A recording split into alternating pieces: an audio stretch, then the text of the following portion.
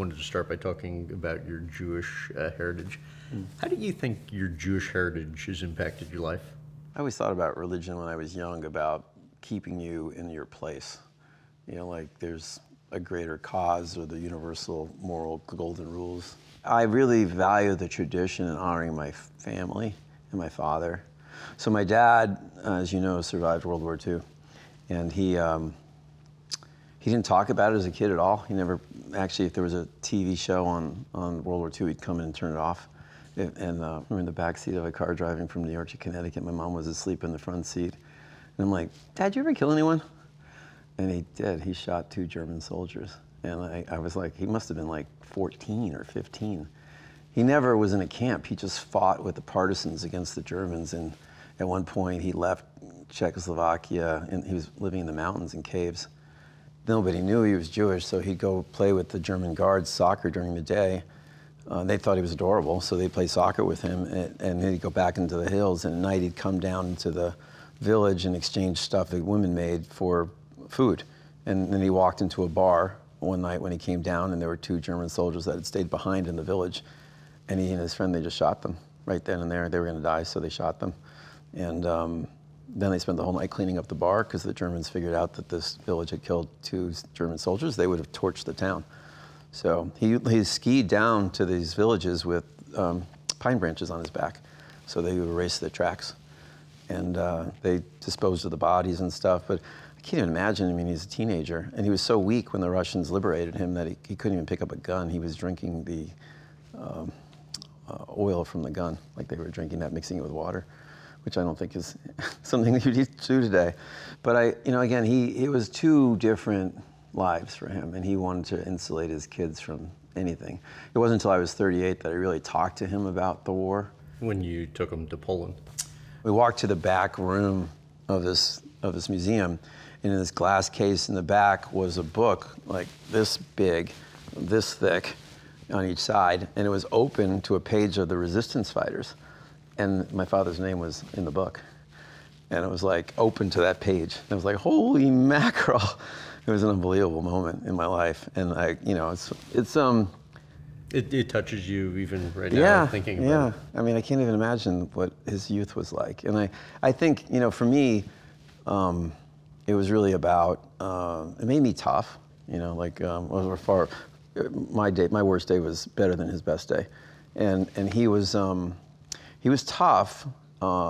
He had a temper growing up. Like in what ways?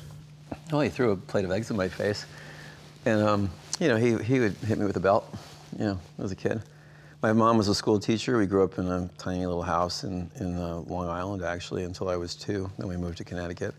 But I remember that if I broke something, I'd just sort of hide, because he wouldn't wake me up. I'd fall asleep in the middle of the day, pretend I was sleeping, because when he got home, he wouldn't wake me up. I didn't see a lot of my dad growing up. He was always working. He worked hard. He worked for Bechtel, an engineering firm. There was a period he was working far away in Tennessee, right? Yeah, he started a company called Wonder, Peel Wonder.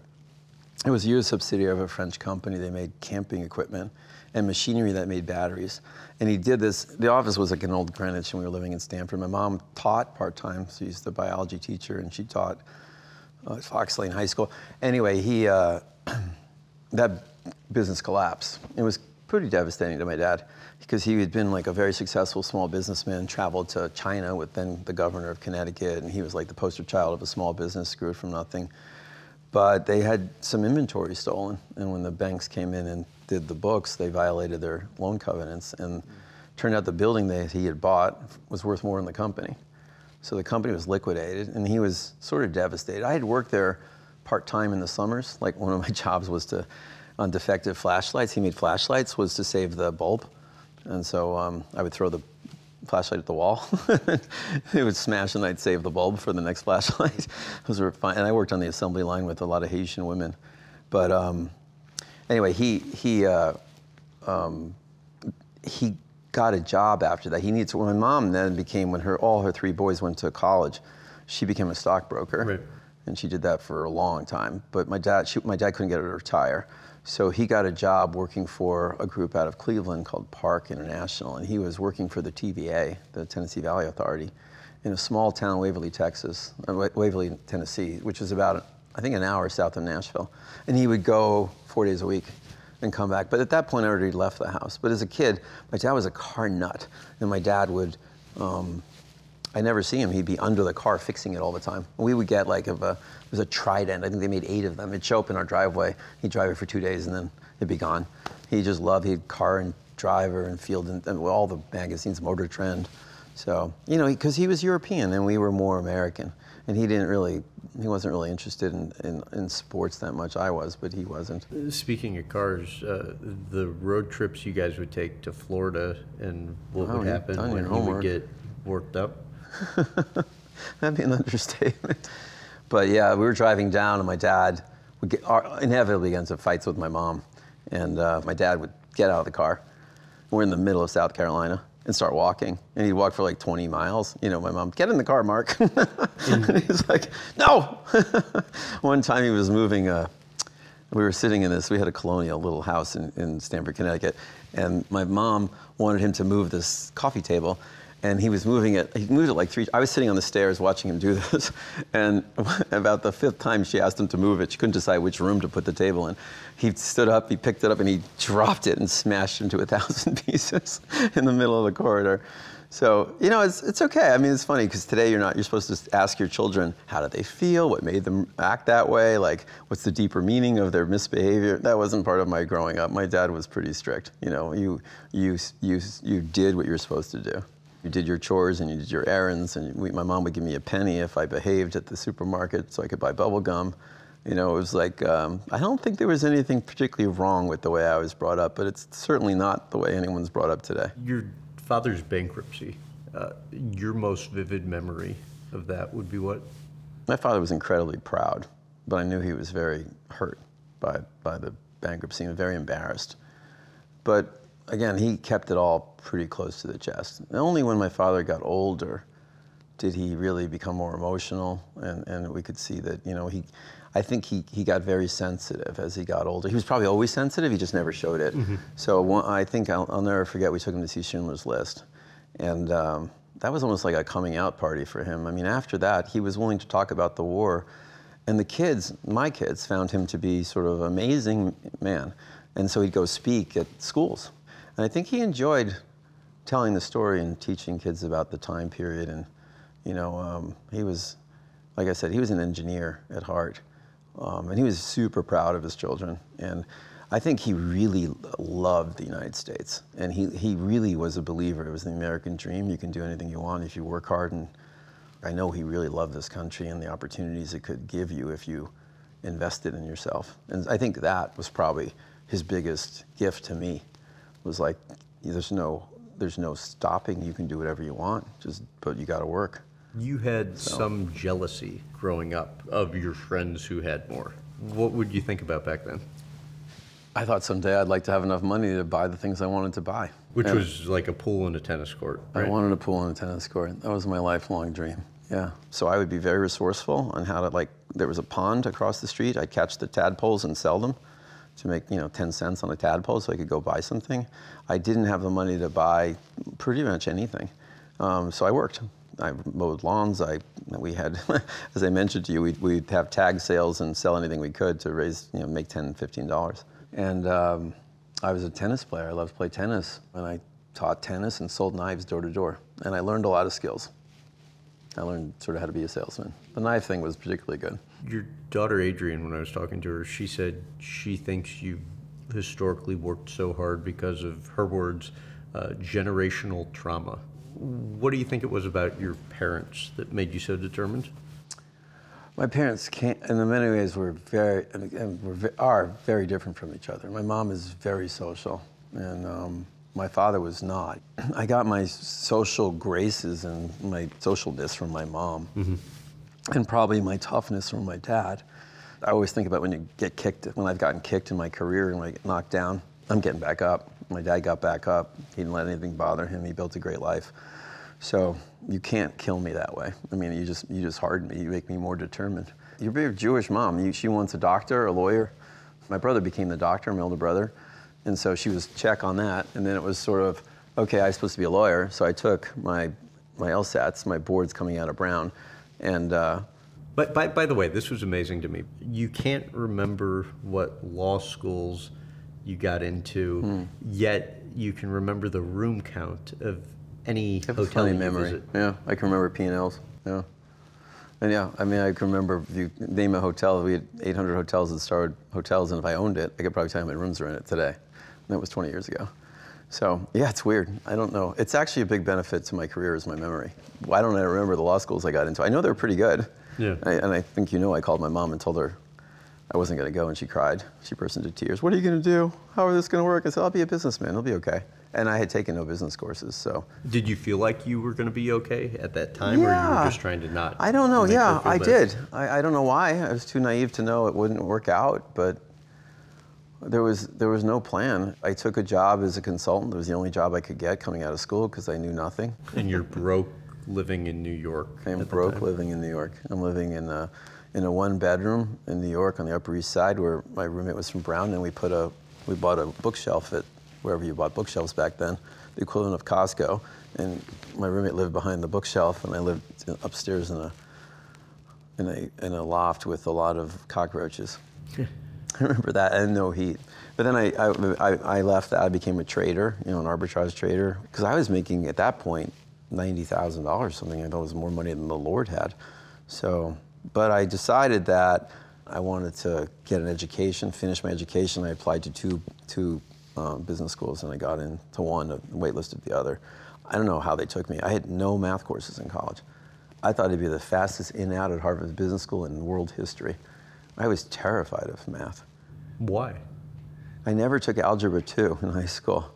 I barely made it through Algebra 1. And how did you start to refine career direction from that point? I didn't really. I wanted to work on Wall Street, actually, because that was where the money was. Remember, I was trying to get that pool and tennis court, and I left school $8,000 in debt. So I wanted to get a job on Wall Street, but everyone had worked on Wall Street except for me. And so you couldn't get a job? No, they wouldn't hire me. But it turned out that Goldman Sachs was interested in me in their real estate group. And I'm like, real estate's interesting, it's physical, it's art. So Goldman made me an offer, and then this firm out of Chicago made me an offer, JMB. Neil Bloom, who was the founder of JMB, which was a very successful real estate firm, Right. he left a voicemail on my machine at my school and said I was their #1 recruit. And I was super flattered. So you go there, didn't necessarily end well, but ends up presumably shocking. being the best thing that ever happens to you, because Yeah, then you're... I actually, I worked often directly for Neil Bloom, even though I was part of the acquisition team. And they were a very entrepreneurial firm. I saw them bop from idea to idea. And I watched Neil negotiate, sitting right next to him, and sometimes not understanding why he was asking for crazy stuff. And he would ask for crazy stuff so he could give the crazy stuff away and get the real stuff that he wanted. Like 1 and 1 is 3. I'm like, I know 1 and 1 is not 3. I'm not good with math, but it's not 3. And I said, Neil, 1 and 1 is not 3, it's 2. He goes, of course I know it's 2. He said, I'm going to give this away so I can get these other 3 points I want. I'm like, oh, interesting. He was playing chess, and he was playing on a different board than I was. So it was interesting to learn, when to grovel, when to capitulate, when to hold your ground, when to walk away from the table. And I learned all that at JMB. So actually, you're right, it didn't end well. The RTC crisis, 1991, rolls around, the savings and loan crisis, and they're virtually facing bankruptcy. And I was one of Neil's favorite partners. But then they needed to cut overhead, so they told me I lost my job. And that was kind of shocking and devastating. I was 30 years old, and I didn't know what I was going to do. So, I went from going to every Bear game with Walter Payton and every basketball game with Michael Jordan to being unemployed. And then wife was pregnant with my first kid. So I'm like, that was really something. What was your lowest point then? I didn't know what I was going to do. I'm like, I'll take a job for $50,000. I need a job. And I had known this guy that I met when I was working or thinking about working for the Bass Brothers. And he said he'd back me in my own firm. And I'm like, oh, really? And being fired is no fun. So you're out on your own. Your first big deal, I think you triple investors' money in 18 months. Later on, you acquire Weston, which I read an article where somebody said that was the best deal at the time in the history of U.S. real estate. But But then, you kind of go from being this unknown person to the king of the hotel industry. Following that, what made it the most difficult year of your life? We were small in the beginning. We were buying hotels using the private company, Starwood Capital, as the acquisition arm for the benefit of Starwood Hotels, the public company. And but then we had bought half of Westin earlier, and Goldman Sachs had the other half. And then I wanted to buy Westin, and I had the currency, the stock price to do it. But I couldn't participate in negotiations because I was on both sides. I owned half of Westin privately, and I was the CEO of the public company. So the board was negotiating with Goldman, and I was telling the board to pay less. I'm arguing against the pricing, that they were paying too much. Because I realized it was mostly stock deal, and if we did the stock deal right, the stock would go up. And if we overpaid, the stock would go down. So the stock is 38 at the time. We announced the deal, and it trades to 54. And then Hilton attacks ITT, the largest conglomerate in the world. And I realized that I am a white knight. I can save them. I have a structure for them. They merge with me, and they don't have to succumb to Hilton. But Rand Areskog, the then chairman, came up with a whole bunch of anti-takeover provisions. The court shoots them down. And I get a call, Mr. Areskog would like to see you. I walk in his office. I'm 38 years old. And he says, the company's yours. I'm like, excuse me? We're going to do a deal with you. I'm like, you're joking, right? I'm like, oh my God. This is a make-believe company I created 3 years ago, Starwood Hotels. It was 3 years old. And we just done the merger. And he's like, well, we're going to do the deal with you. And I said, thank you, Mr. Areskog, and we'll get to work. Our shareholders are so happy with the deal that 53 trades to 60. And now the deal's worth $84 a share. But it's a funny story because the final meeting where the shareholders would decide was at the ballroom of the St. Regis.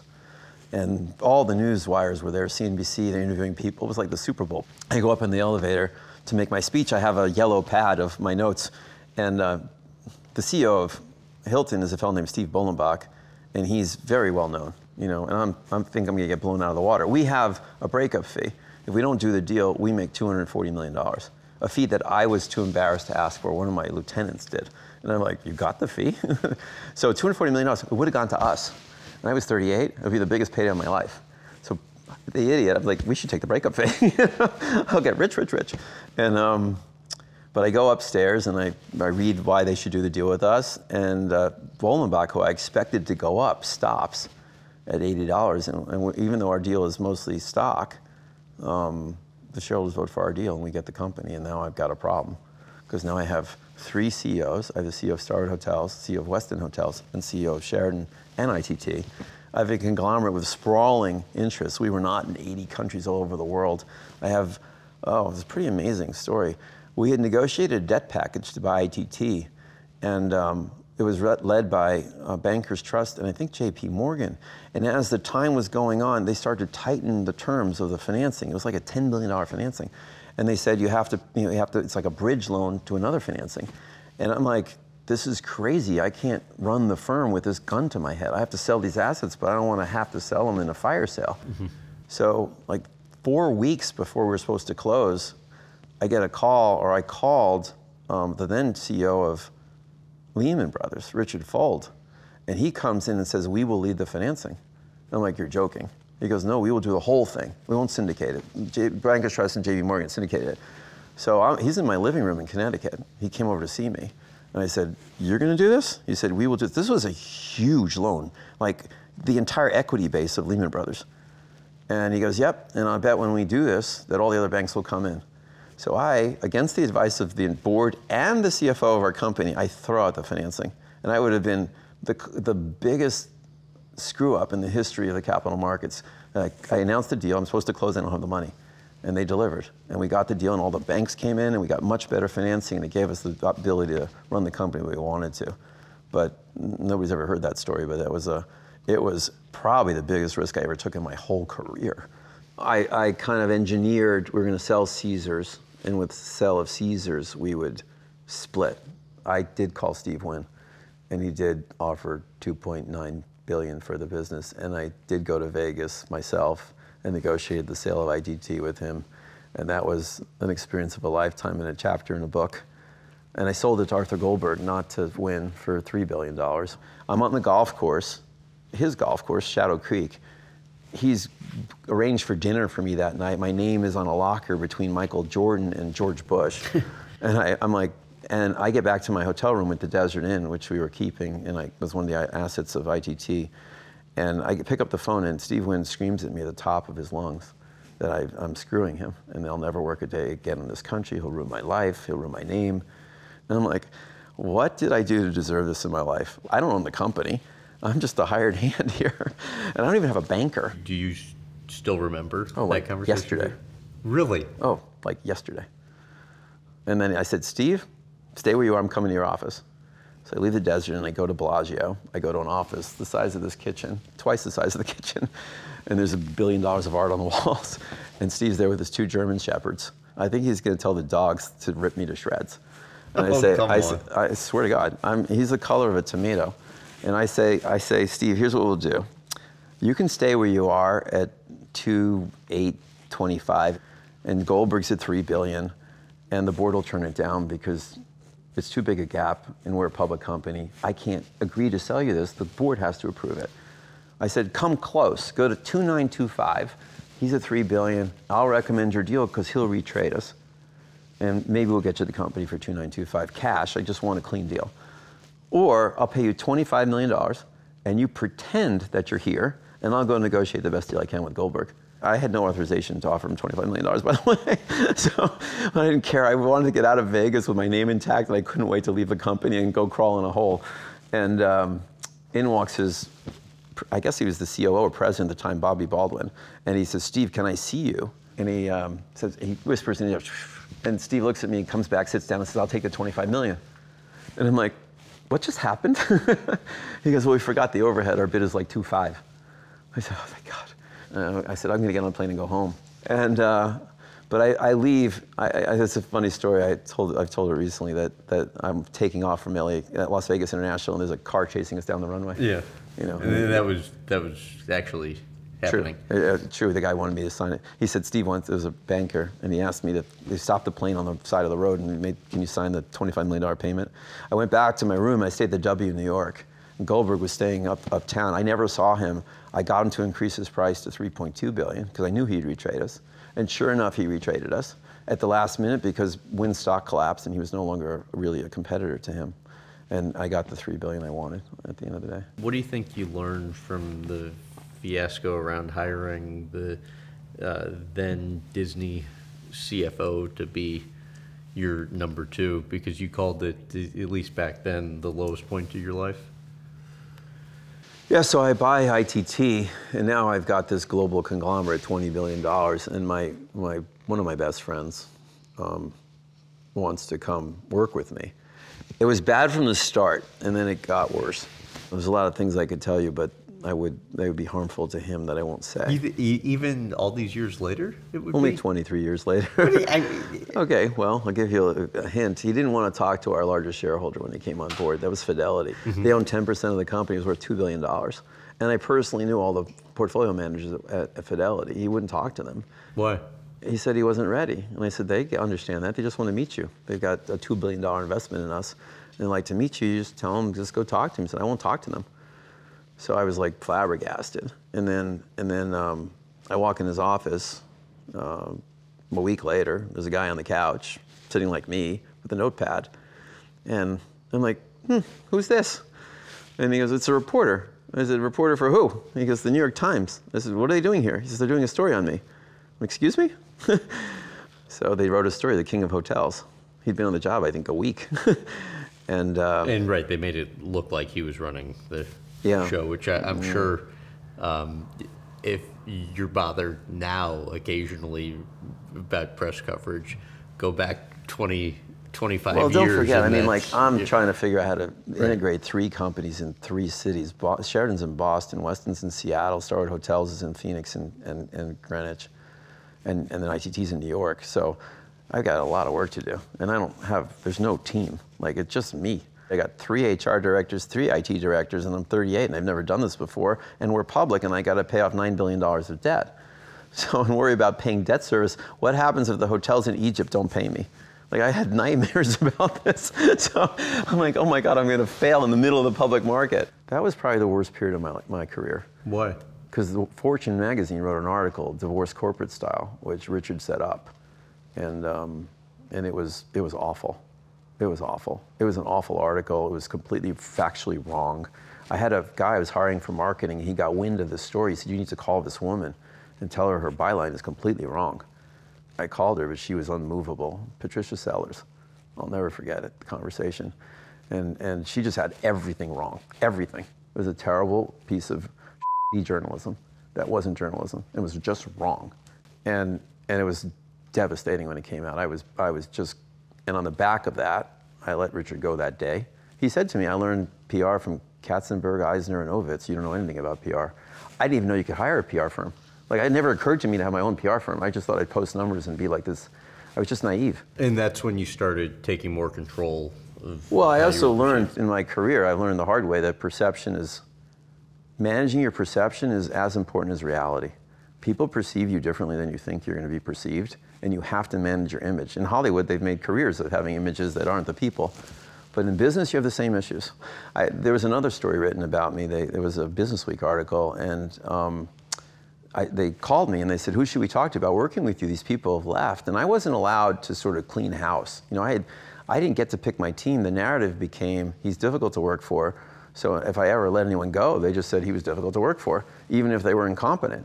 And then everyone bought it. So You said a weakness of yours over the years has been not hanging on to people too long. Yeah. Why? I remember what it was like getting fired. But it's hard to fire people. I'm not good at it. And I needed to pick my team. I used to say that I knew that I had the right executive at Starwood Hotels when the pile of stuff on my desk disappeared. So when I had the right CFO, I had no more finance stuff on my desk. When I had the right marketing person, the pile of marketing stuff disappeared. When I wasn't worried about any of our legal issues, that pile disappeared. So that's how I judge my success, did my desk come clear? I hired a fellow named Steve Wynn, who was the president of Coca-Cola. And I was kind of, honestly, I thought it was sort of an ego trip. This company I created out of air and sweat and tears, I could hire a guy like the president of Coca-Cola to take my job. And then I went out to play in a golf tournament on the West Coast, and Peter Ubroth comes up to me, and he said, what did you do? And I'm like, okay. He ran the Olympics, and he bought Pebble Beach, and he put his arm around me. He said, what did you do? I'm like, I don't know, what did I do? And he's like, how could you hire that guy? I'm like, who? He said, Steve Wynn. And I realized quickly that this was a really bad mistake. I hired this guy, and then he basically kicked me out. Why? He was a megalomaniac. I mean, he wouldn't celebrate me. In fact, he dismantled my office, literally just tore it down. And then he fired all the people in the company he thought were loyal to me. And at one point, they've had their first annual meeting. He passed around pictures of me to the security guards because he was so freaked out that I might show up. Like, I had no intention. It didn't even occur to me to go to this thing, but I heard about it because I had a lot of friends at the company. Right. So at one point, my last deal was buying Meridian Hotels. And I said that Starwood Capital would be their acquisition arm, and they could go asset light. They bought the management company, we'd buy the assets. And he arranged for some law firm to say there was a conflict, and there was no conflict because it was all cleared. And so he sort of drove a wedge, and I didn't want to fight. And the board said, why don't you stay, and we'll get rid of him. He was pathological. I said, I don't want to stay. I was having no fun. So leaving that post wasn't easy. It was time. I thought Elmer Fudd could run the company, but they fired him a couple years later. How did leaving impact you personally? I was hurt, but... How so? No, I mean, it was your baby. It's like, and then as he serially did stupid things, I was watching my baby, emasculate himself. So, I cared about my legacy, but I'm proud of what I did there. The press has said that I was fired from Starwood Hotels. I walked away from Starwood Hotels. I quit. And there's 30 reasons why I quit, but I quit. But that narrative bothers you? Yeah, I'm a sensitive guy. Some of the articles they write about you, especially as I became more successful, they just hurt, because especially when you're philanthropic and doing the right things and the press writes really bad, misguided stories about you. And one time the Wall Street Journal said I had 4 children. I have 3 children. So that was the Wall Street Journal. It's amazing when you read stuff that you know is just blatantly wrong. And most people assume it's right because they read it. Your thoughts on brand creep in the hotel industry and lots of stuff just starting to look the same? Well, I think, you know, I'm a student of brands. And whether it's W Hotels or now One Hotels, which are growing really rapidly, I think you got to pick a niche and own it and exploit it. And I don't think in our industry, no one's ever spent less money to get better financial results. And I think the internet has really changed the world. I mean, the ability for consumers to be smarter and to find their own research, not like they've learned that when we take pictures of the suite and they show up at the hotel, they're like, wait, there's this beautiful room online and I moved into this room. Like, where's my beautiful room? Like, you got a regular room, you didn't get the suite. So for years, brands lied to people, and brands do that. Today, brands can't lie. They have to work, they have to deliver on their promises, they have to be what they see online. And you know, I think what we learned with One Hotels was TripAdvisor became super important. As our people check us out on TripAdvisor, and if we can move the hotel into the top 10 on TripAdvisor, we would demonstrably move market share. When it comes to design, what actually influences you? I just love design. You know, I think it makes a big difference. What influences me, I travel, I take pictures, they're all on my phone. You know, I see stuff I like, and I have a pretty good memory, so I remember I'm designing a hotel in Tokyo right now for one, and I keep getting images of Zen gardens and sending them to the designer, like, this is what it should look like. It's not Zen, it's too overdone. I think design matters, you know, like. I mean, magazines, art fairs, galleries, everything. any of. I mean, you know, everything. I mean, I have tons of design magazines around. There's a magazine called Sleeper, which is hotels, and I try to read it, you know, and come up with ideas, find new designers, because we often work with designers, and I'm just trying to influence them and make them hopefully better. I think they feel like I've done that in their careers. I've made a lot of people famous, actually, in the hotel industry. Explain the style police. We have a style police that runs from hotel to hotel and makes sure that nobody's doing anything they're not supposed to do, and it stays, and they're like, you know, like the soup Nazi. Like, stop. And nothing's ever good enough for you from a design perspective. That's true, right? I can always do better. Like, describe the obsessive tweaking. I go into hotel rooms and move the furniture around. Styling like that is an art. And this is so funny because we own a bunch of apartments that we own personally in a building here in Miami. And I just saw the pictures yesterday because we're going to sell them now. And the housekeepers had pushed the chairs against the wall. They're supposed to be in front of the couch. I mean, everything, pulling the couch off the wall, 12 inches off the wall, not against the wall. It just changes the whole feel of the room. So I do that. And that sort of stuff that some would think is insignificant. It is everything. It's everything. It's like it just doesn't feel right. Certain spaces feel good. And you know, also you learn you're competing in 3D. It's not the furniture, it's the scale of the furniture in the space. And you gotta get the scale right, you gotta get the texture right. Like, you gotta make sure, what's the feel of the fabrics? Does it feel expensive? And then and then lighting. Lighting is critical. And I see hotels without dimmer switches. I want to castrate someone. When you're in the room, though, like, how long did it take you to develop that feel? I don't know.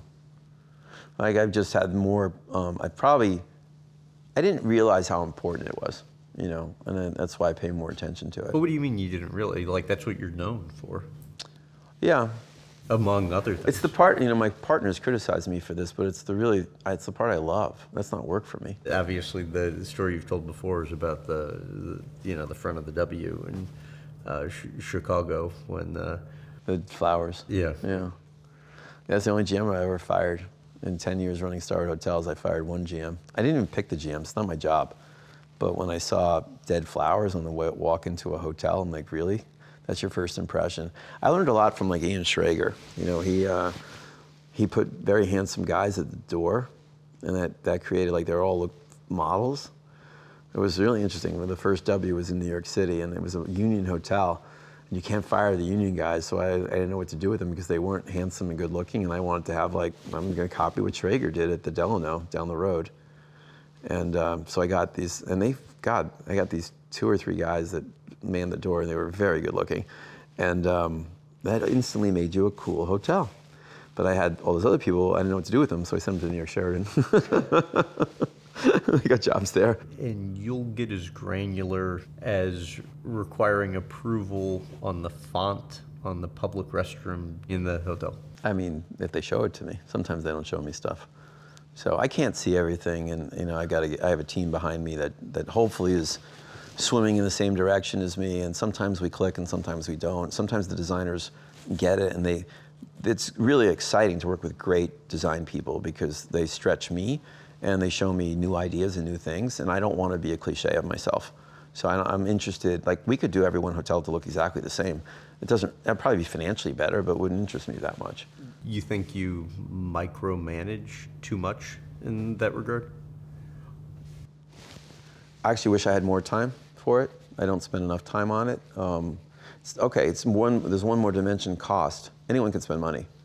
Our job is to create the air that we spend money and not. When you can create a room that looks expensive and spend no money doing it, that's genius. Spending a ton, hiring the finest designers in the world and having unlimited budgets is not genius. That's not commercially viable. So with my first W, I gave them a budget of a Marriott. The W San Francisco and the W Seattle were Marriott budgets. Like, we have to do this for the cost of a Marriott. And one is more expensive probably because we've just pushed. We didn't really think we were going to be a 5-star brand, but it's moved into that territory. The industry today, the current economy, somebody close to you told me things are, I'm quoting, awful, horrible, and suddenly made the business not fun anymore. Your thoughts on that? It's Powell. That's interest rates, yeah. We were minding our own business. Usually we screw up the global economy, the real estate industry. We overbuild the housing market like we did in the great financial crisis. This time we didn't. We were just collateral damage. We were the unintended consequence.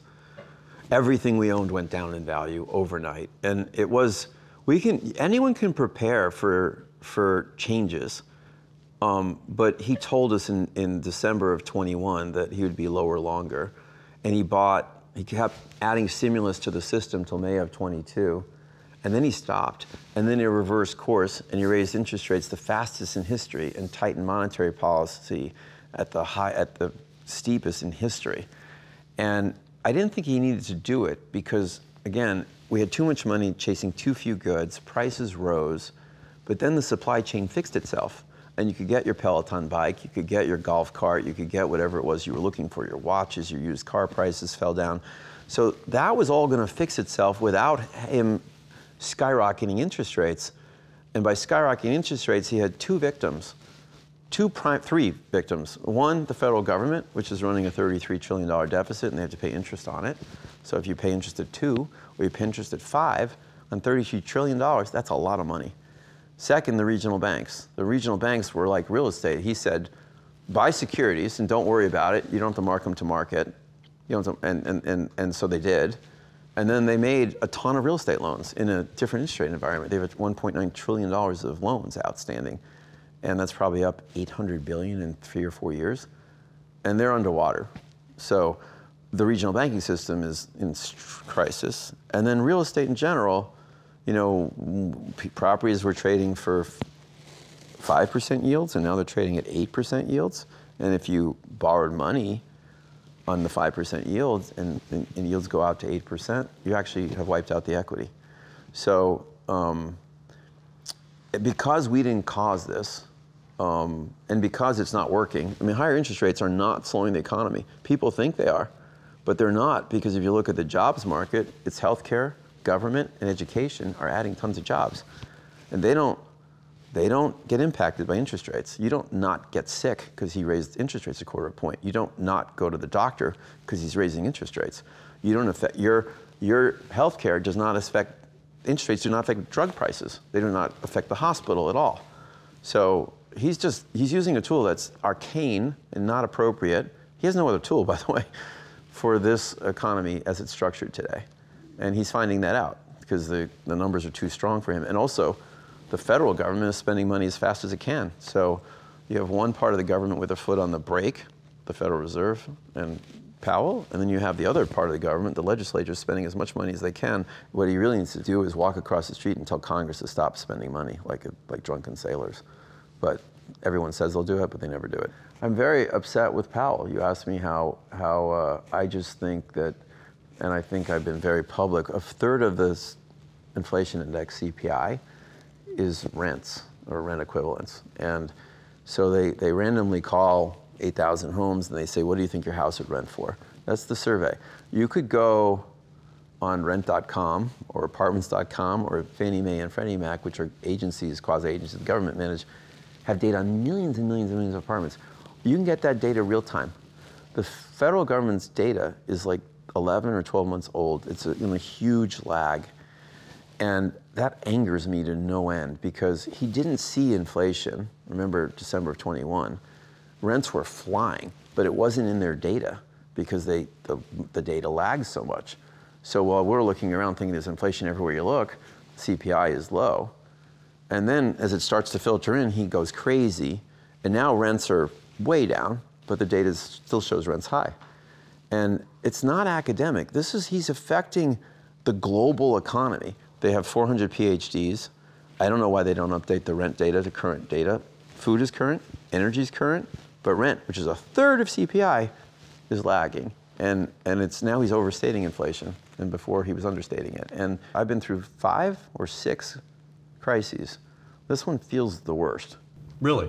To me, yeah.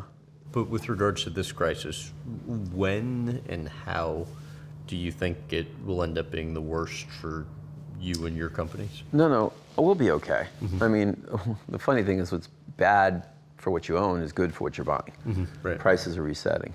And you've said before, you want to take advantage of crisis. Yeah, I think this will be a great time to invest. You know, I think the U.S. will grow, the economy is blessed.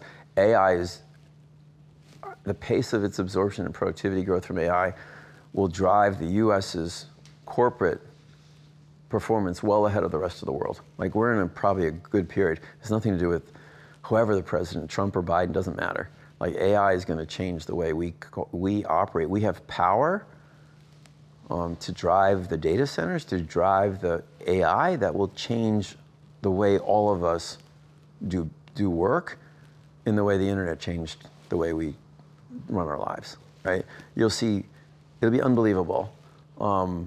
And the U.S. will benefit from that. And there are certain parts of the real estate industry that are less vulnerable to AI. Housing, travel. You're still going to travel. You're still going to live somewhere. Some industries will change because the tenants will change, whether it's the office market or the industrial markets. They'll be more interesting because tenants will be disrupted. You will lose tenants. They will go out of business. It's like the Industrial Revolution. You know, there are companies that probably made buggy whips and horses and carriages, and they're gone. We have the modern day equivalent of that, and they'll be gone. How about your toughest singular moment during the Great Recession? Every one of these crises has created an opportunity for us. And 07, 08, I mean, I don't know. I don't remember being nervous about my firm. I remember being nervous about the financial system, the collapse of the country as we knew it.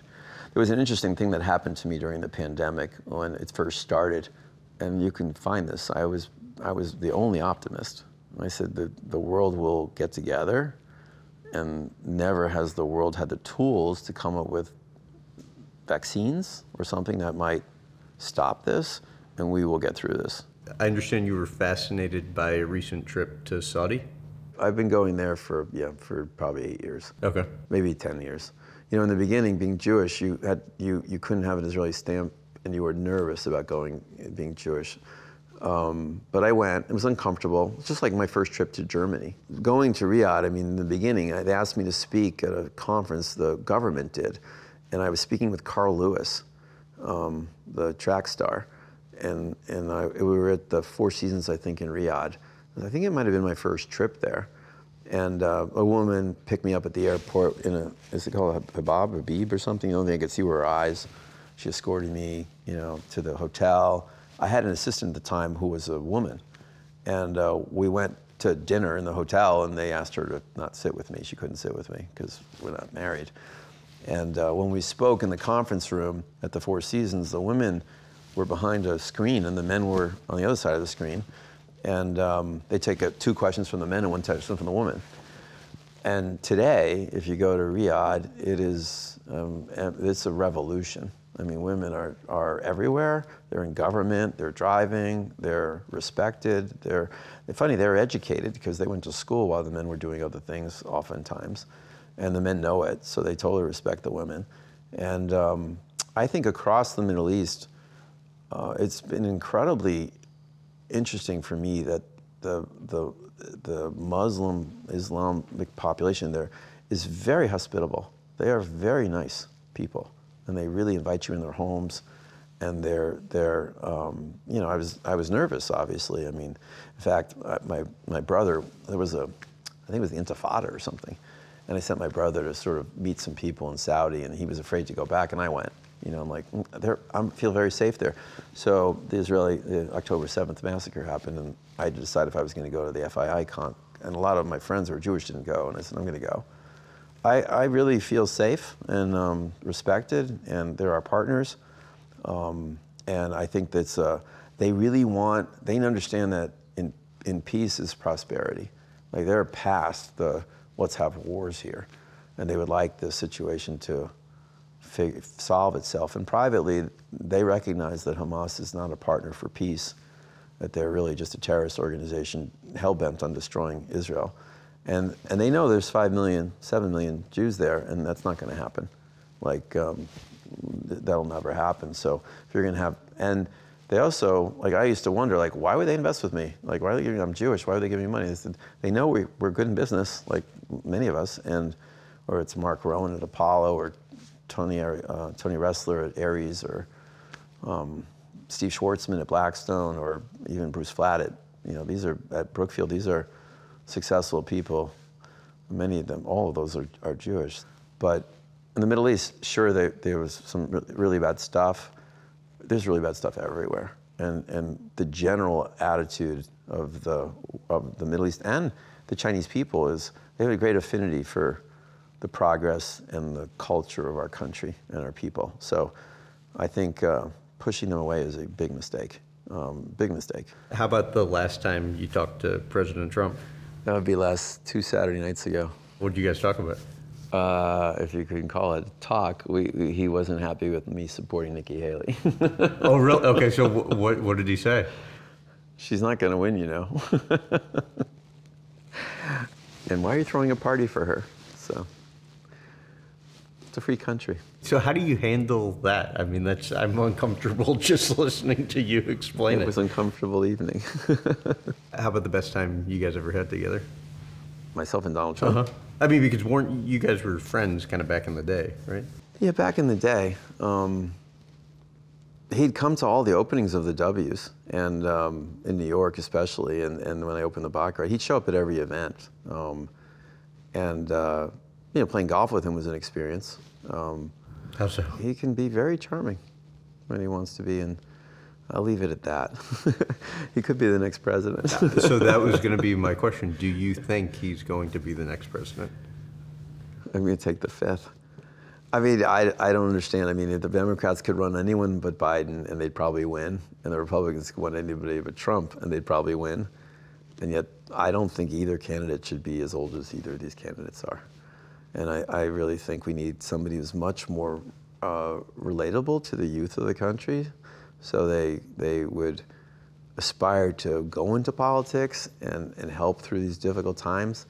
And I just think both of these candidates are too old for the job. If they run Biden, it will be Trump, if they do that, yeah. It's not actually a vote against Biden, it's also a vote against Kamala, who if she's talented and capable, the administration's doing a pretty good job of hiding her from people. So the fact that they don't put her out there makes people think that she's worse than Biden, because they'll put him out, but not her. So I think they face a huge hurdle if they stay with this ticket, and I'm not sure why the Democrats have done this. I mean, whether he's coherent or not, again, perception's reality, and he doesn't look so good in public. Okay, so let me phrase it a different way. Who do you think is the next president? Graham Bensinger? Yeah, that would be the day. Someone close to you was telling me that you don't get really impressed by people, and you don't get angry. And then the person got emotional saying, if you have Barry as a friend, you only need one friend. That's nice. You know, yeah, I get impressed by people. You recently interviewed Howard Schultz. I'm really impressed by Howard Schultz. He was my business, I'd say mentor, because vision without execution is hallucination. I think something like that Churchill once said. A lot of us had ideas. Executing the idea and making it a reality is just so incredibly difficult. This guy reinvented coffee. It's like we were drinking coffee before Starbucks came around. He thought he'd triple the price, and then somehow that would work. And it was a good product. It was 360. You had an emotional connection to a cup of coffee with his little emblem. You felt like you were part of a little cult. It was affordable luxury. And then he executed. I would watch him. We would open a hotel in Mexico City. He'd build a Starbucks in a locally relevant design in 3 months. And I couldn't imagine how he could do that. And then the company was innovating bottom up. The Frappuccino came from the field and makes its way to corporate. And somehow there's not all these layers of bureaucracy. And he can now roll out Frappuccinos across the world. I thought his execution capability was so good and something I always wanted to mirror in the companies I led. But in my world of consumer stuff where brands are important, I really admire Ralph Lauren. How can you stay relevant for decades with a brand that used to have crushed velvet and velour or whatever that stuff was that we used to wear? I mean, it's amazing. Bernard Arnault today. Like, holy mackerel. Because I worked in France. I bought a conglomerate in France. There is no tougher place in the world to operate a company than France. And there are more communists in France than there are in China. And we had them. The unions fighting with each other. We had the Baccarat. We owned Baccarat, the crystal company. And the factory workers would get into fights with each other. Sometimes the husbands and the wives would stop talking. So the husbands made the glass and the wives packed it. And I get a phone call, like, they're on strike. I'm like, what can we do? Nothing. How do we make them happy? We can't. Like, I'll be charming. I go see them. I go to the factory, which is near Alsace-Lorraine on the French border, and I sit down with the Workers' Council. And I said, what can we do to make your business better? And he says, Monsieur, we are labor. You are management. We do not speak. I'm like, this is going well. So, I mean, I've had my challenges. So when you see execution, and it's Bernard Arnault in France, I mean, we had factories, you know, that were with machines that were 100 years old making glasses. And our product was, these are Baccarat glasses, I mean, very expensive versus Pottery Barn. So how do I command that premium, and how do I build it? I would have loved to held on to Baccarat. I was going to create the house of Baccarat like Hermes. And it just, I'm a real estate guy, and my real estate investors wouldn't appreciate me doing that, but I knew I could do it. And I kept, as you know, I kept the hotel license to do Baccarat hotels, partly because I was going to reinvent Baccarat through the hotels and show that they were relevant to today's lifestyle, which I think we accomplished with the Baccarat in New York. So taking a pause momentarily from work and talking to you just about personal life, what do you think you learned about yourself through your first marriage? I don't think opposites should be together. I think you should marry someone that not only is your best friend, but I think likes to do the things you like to do. Otherwise, you're sacrificing and they're sacrificing. And I think that's a big mistake. I mean, you might be attracted to opposites because they're cool and interesting and different than you, but it's not easy to make that work over long periods of time.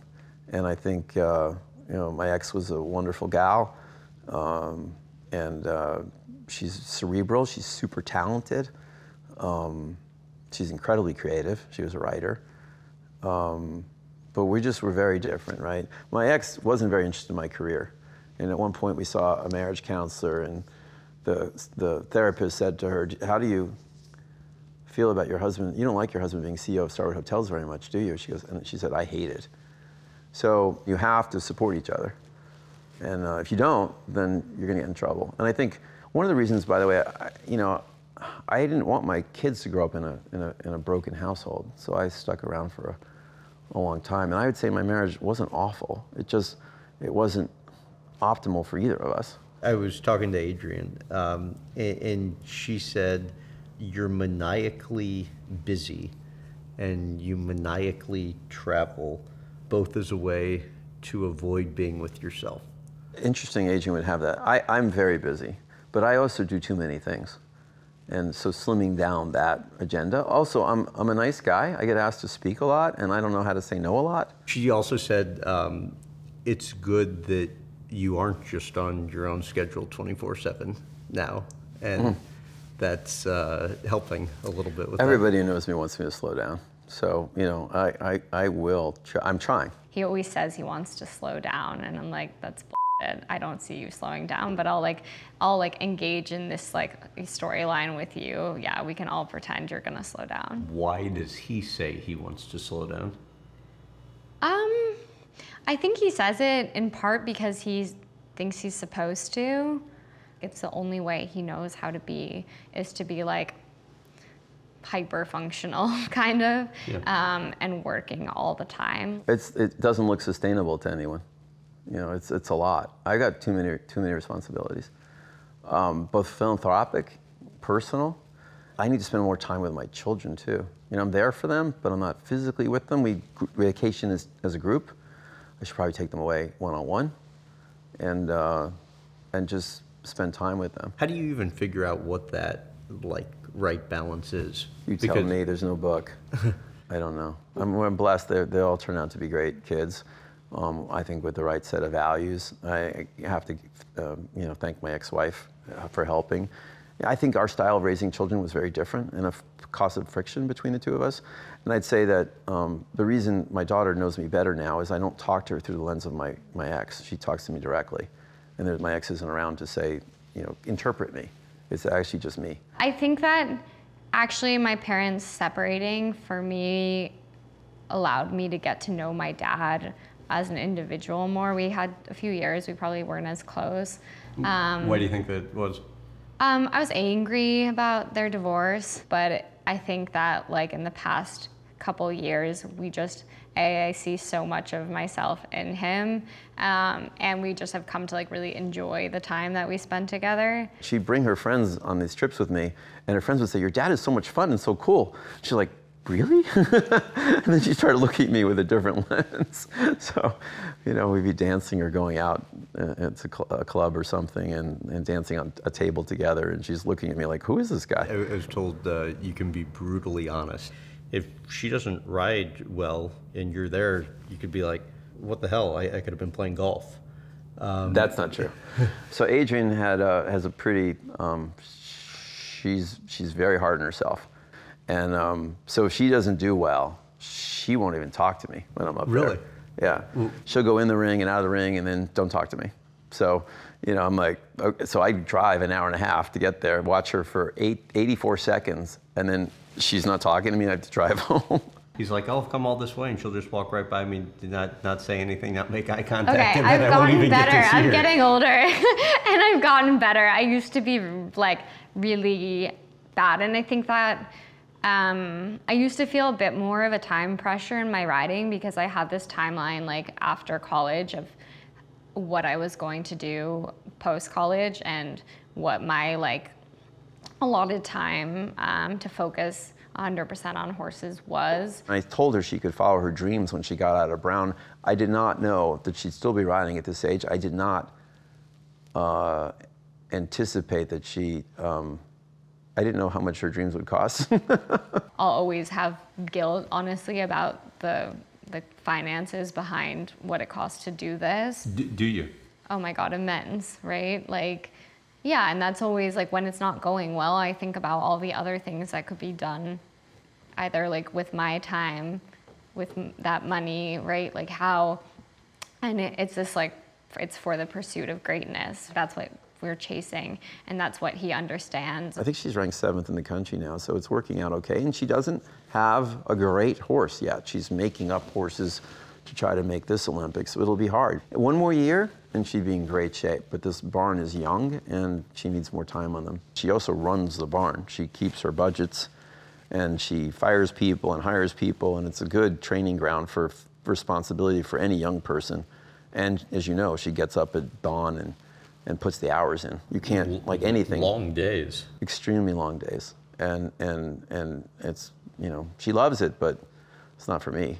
And she's spoken a little bit about the kind of mental health challenges connected to the sport and I couldn't all do what that. she does. I need to control my destiny more. You get on an animal that weighs a lot more than you do, and you're hoping it's having a good day.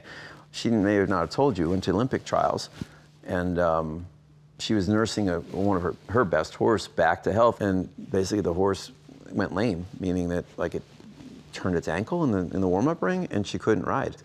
I mean, she cried for 48 hours, you know, nothing you can do but just be there for her. The way you feel in that moment it feels like the death of a person. It's like the death of a dream. And he's so compassionate in that moment for me, and somebody who I think often doesn't present as like ultra compassionate in his day-to-day life or the business world. I hope he doesn't get mad at me for saying that. And I know he's proud of me no matter what, I really do. But like, for sure when he comes to watch, I really want to like make him proud always. What about that, even saying that? Makes me emotional. Yeah. He wants it for me just as much as I do. And kind of he's always told me like he hopes one day that I like take over for him. So we'll see what ends up happening with that. I understand you could see Adrian potentially one day taking over for you.